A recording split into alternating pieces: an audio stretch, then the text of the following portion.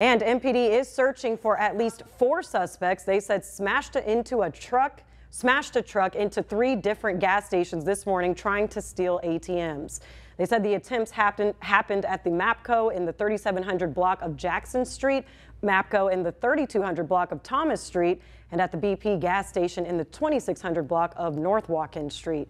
Suspects in a black Ford truck hit the building to try to get to the ATM, but were unable to get inside.